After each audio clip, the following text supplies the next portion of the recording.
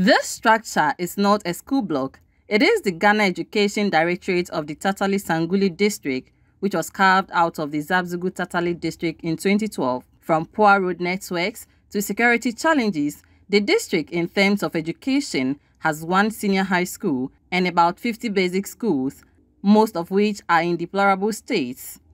The institution, which is mandated to supervise teaching and learning and provide reports on challenges on school infrastructure, in itself is in dire need of office accommodation.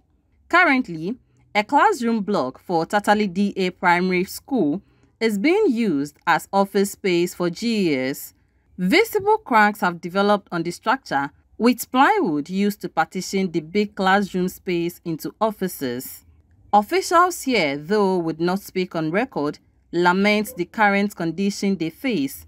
According to them, they have written to the district assembly to provide them with a decent office space, but their calls have not yielded positive results, as the assembly also complains of lack of funds.